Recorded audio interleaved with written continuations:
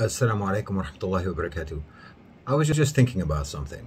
The ban on abayas for students, female students in France, is officially because the abaya represents Islam, it represents religious affiliation.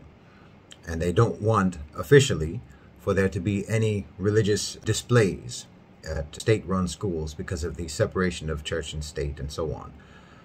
So here's the thought. Muslim sisters want to attend class and they're not allowed to wear the abaya. Why don't they try attending class, wrapping themselves in the French flag, and see what the officials will do?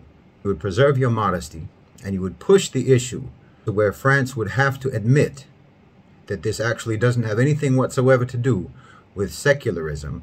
It has nothing whatsoever to do with the separation of religion from the state, but it has everything to do with targeting Islam. That would force the issue. It would force them to have to admit that this is actually an anti-Muslim regulation.